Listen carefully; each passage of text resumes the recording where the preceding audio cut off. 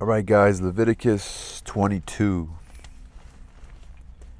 And the Lord spoke unto Moses, saying, Speak unto Aaron and to his sons, that they separate themselves from the holy things of the children of Israel, and that they profane not my holy name in those things which they hallow unto me.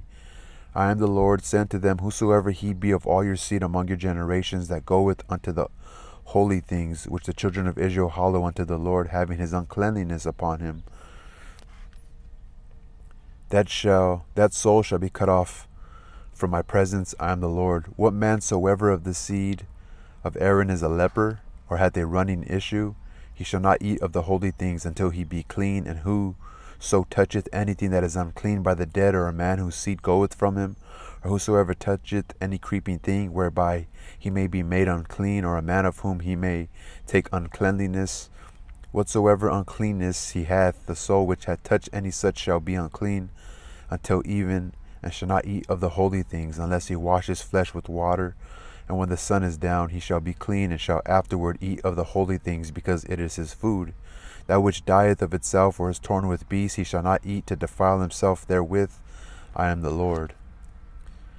They shall therefore keep my ordinance, lest they bear sin for it, and die therefore. If they profane it, I, the Lord, do sanctify them.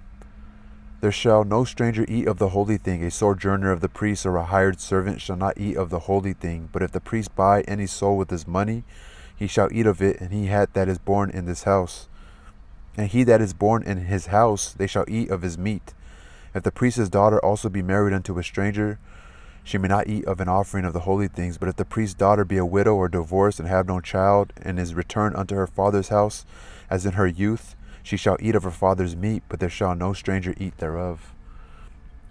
No stranger, but if you have like a slave. And if a man eat of the holy thing unwittingly, then he shall put the fifth part thereof unto it, and shall give it unto the priest with the holy thing. And they shall not profane the holy things of the children of Israel, which they offer unto the Lord, or suffer them to bear the iniquity of trespass, when they eat their holy things. For I, the Lord, do sanctify them.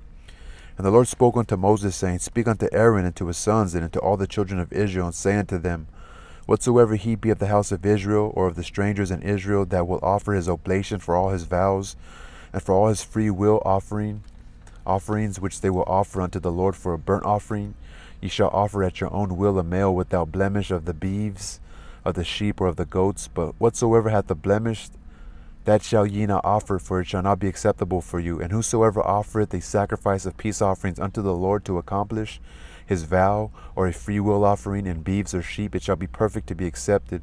There shall be no blemish therein. Blind or broken or maimed, or having a wen or scurvy or scabbed, ye shall not offer these unto the Lord, nor make an offering by fire of them unto the altar unto the Lord, upon the altar unto the Lord. Nor make an offering by fire of them upon the altar unto the Lord, either a bullock or a lamb that hath anything superfluous or lacking in his parts, that mayest thou offer for a freewill offering, but for a vow that shall not be accepted. Ye shall not offer unto the Lord that which is bruised, or crushed, or broken, or cut, neither shall ye make an offering thereof in your land. Neither from a stranger's hand shall ye offer the bread of your God of any of these, because their corruption is in them, and blemishes be in them. They shall not be accepted for you. And the Lord spoke unto Moses, saying, When a bullock or a sheep or a goat is brought forth, then it shall be 7 days under the dam, and from the 8th day, and henceforth it shall be accepted for an offering made by fire unto the Lord. And whether it be cow or ewe, ye shall not kill it and her young both in 1 day. And when ye will offer a sacrifice of thanksgiving unto the Lord, offer it at your own will. On the same day it shall be eaten up. Ye shall leave none of it until the morrow. I am the Lord. Therefore shall ye keep my commandments and do them. I am the Lord.